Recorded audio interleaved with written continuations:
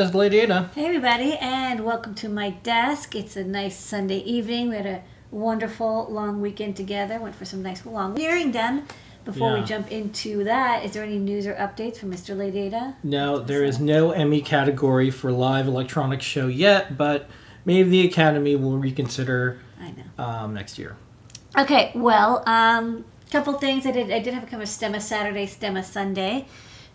So let's go to the computer and I can show off what I did.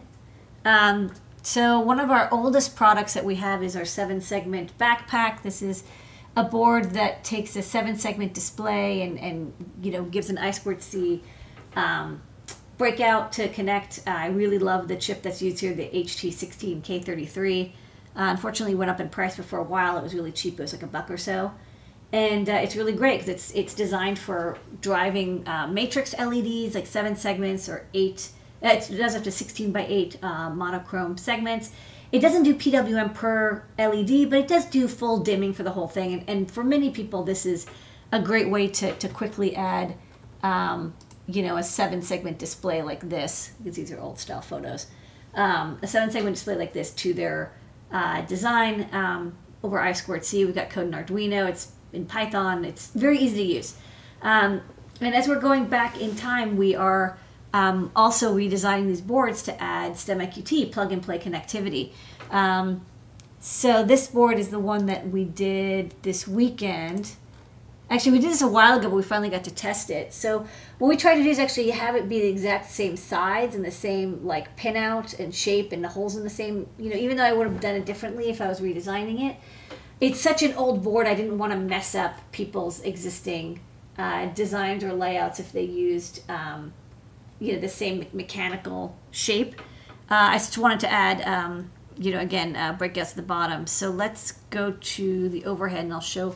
This board I actually did redesign. This is what it looks like. And I have the STEMMA QT ports pointing out. And I think that's fine and good because that way you can stack them edge to edge and you'd have a little cable going between them. It's just, you know, doing a little blinking demo. You can see it's counting up very slowly. And then to make it easy to test, I also made it so I can remove the 7-segment display here. I just socketed it. But so far so good. And then I've also got, there's a couple other boards that are similar. So this is the 7-segment. There's also an alphanumeric, you know, hex segment, starburst style. If you go to the overhead, it's alphanumeric. Yes, so this is the alphanumeric backpack. Can you go to the computer?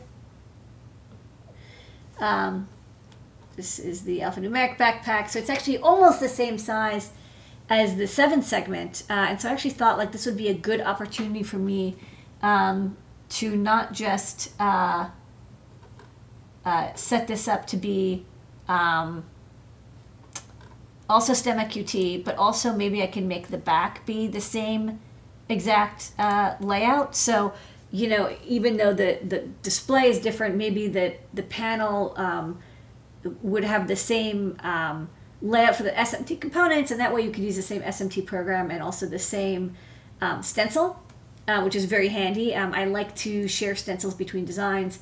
They're not expensive, but, you know, it's just like one less thing that you have to stock and deal with. And that, you know, having it be the same layout is also kind of nice. So this is for that dual, you know, 2x2, so quad alphanumeric display. And then there's also the 8x16 mini, which looks like, let's see, HT16. I think I have a breakout for, maybe I didn't make a breakout for the, or maybe it's 16 by 8. Hold on. Oh yeah.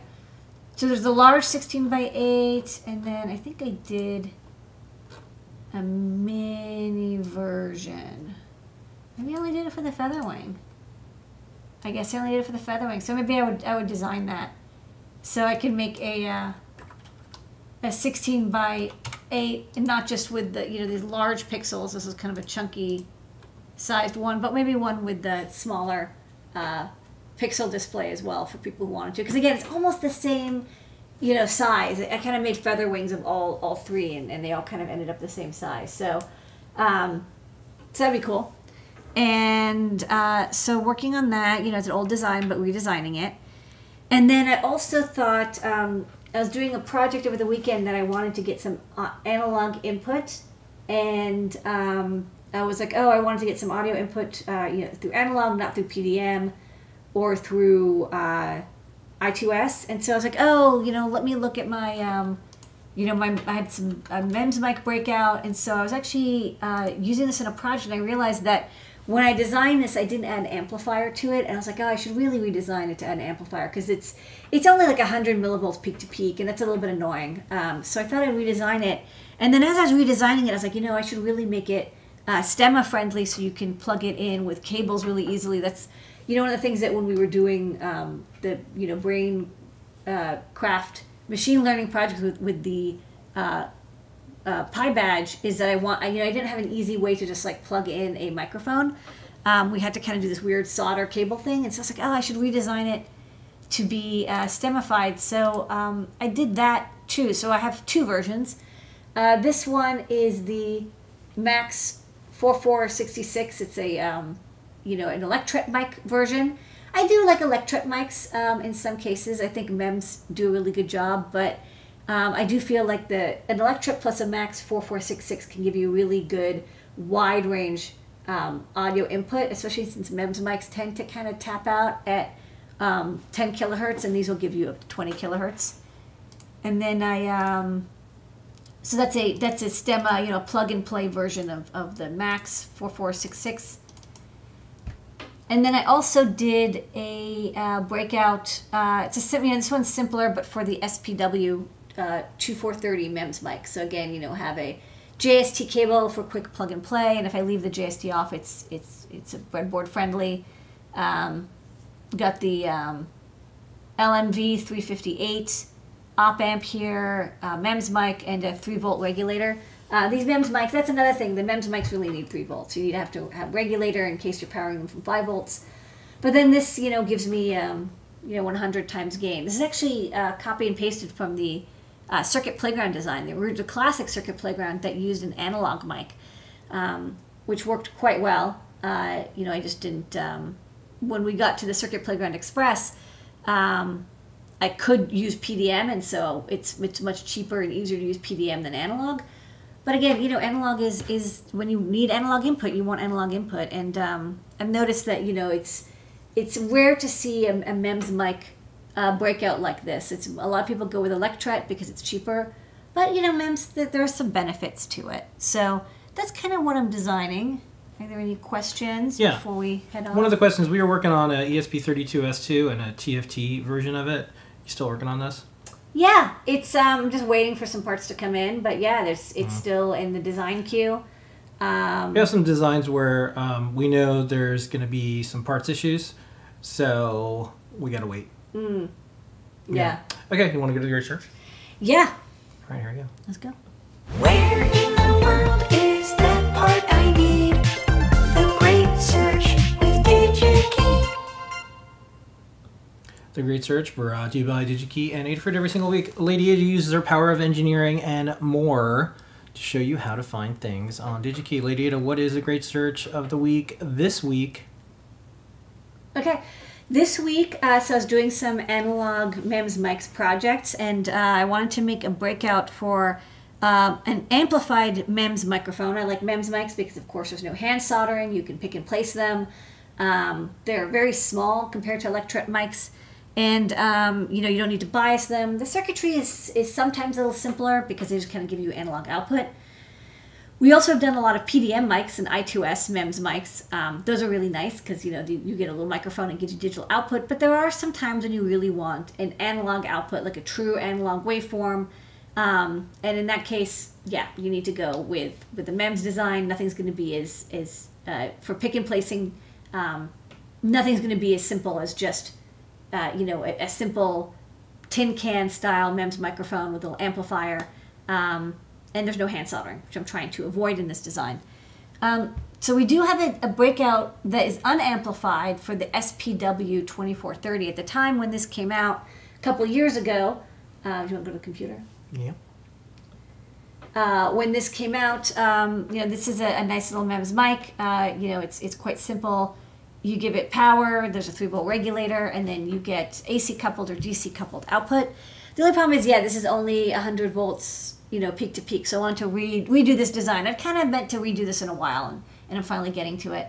But the bad news is that when I went to order these, to just check in on them to make sure that they were available, they are in stock, but they're NRND, so not recommended for new designs, which...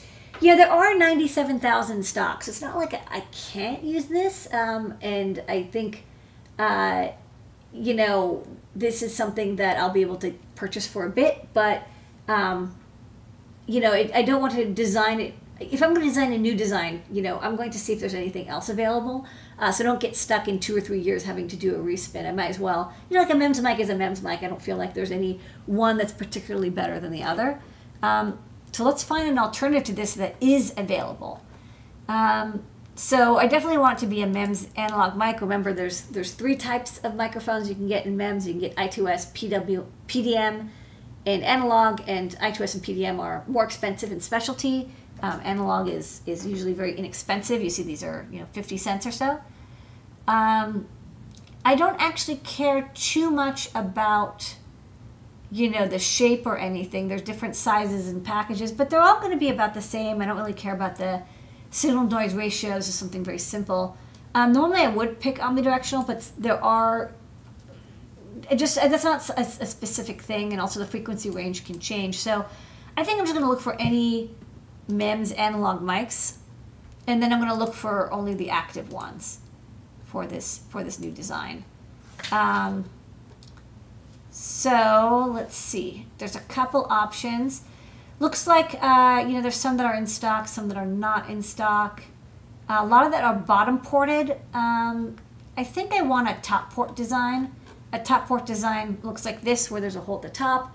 Bottom port looks like this, where you have to have a hole in the PCB and audio goes at the bottom. That's good when you want something flush, but in this case, I don't think I really need that. I kind of like this top. I kind of like a top ported design. So let's select for port location top. Let's go with top. And then let's also go with normally stocking. And so it looks like there's a lot of options here, which is really nice. Again, these are kind of generic. There's this is sort of looks like a weatherproof version. There's this kind. There's this kind. Looking at, the ranges, it looks like, I can do 20 to 20 kilohertz. That's kind of cool. And they're all going to be 3 volts. But, you're going to pay more for fancier. So let's sort by price and see what we get. So there's a couple. Oh, I think this is maybe let's not look at marketplace. Let's look at, okay.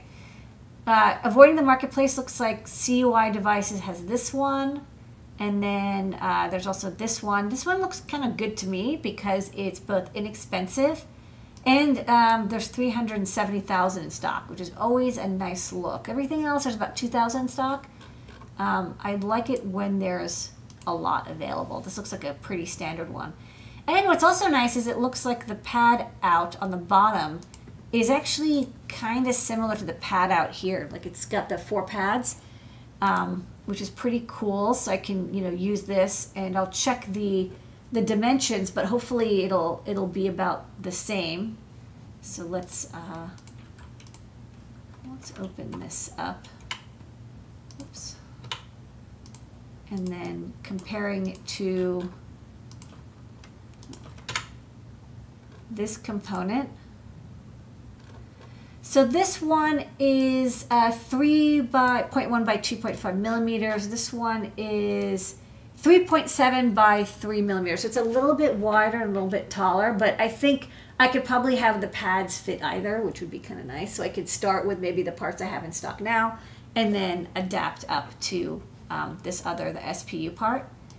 And then another thing that was kind of neat is there are different, if you don't do the top port requirement, on. So let me get rid of the port location. I still want to exclude marketplace.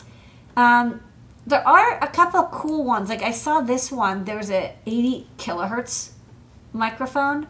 It's bottom ported, but this is kind of cool because it can do, ultrasonic, high frequency noise. So it could be good for, recording.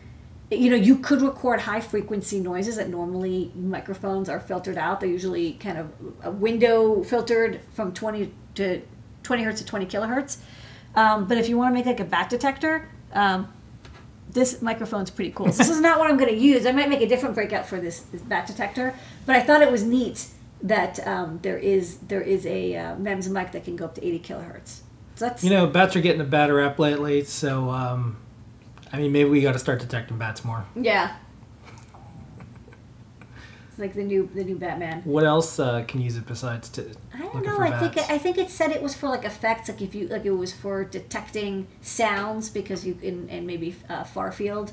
Mm-hmm. It was a little bit unclear exactly what it's for. It could be military use or high frequency signaling. There was the Wi-Fi chip from Amazon that would use high frequency signaling to set the Wi-Fi access point.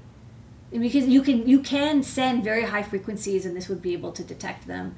Stuff that even for humans we can't really hear very well. Close to 20 kilohertz, we can't. Especially as we age, we start not being able to hear over like 10 or 15 kilohertz. This could be interesting. So this is not the product I'm going to use, but I thought it was an interesting part. So it's kind of cool. I could see us. We can't. We'll get in trouble on Twitter if we start like making stuff that. Angers a person, so we just got to be careful with that. But I think there's some good ideas there. Okay. All right. Well, that's a great search. Okay. It's a great search. Where in the world is that part I need? The great search with DigiKey. All right, and that is the show for tonight. All right. Super easy. We just got straight to the point. Yep. Thanks everybody for watching. See everybody during the week. Normal week shows. No Pedro hosting show and tell this week. We'll be on Ask an Engineer. We have JP's product pick. We have JP's workshop, Scott's deep dive, 3D hangouts, all the things, Colin's lab notes and more, all week on the Adafruit News Network. Thanks everybody. Bye everybody. Bye.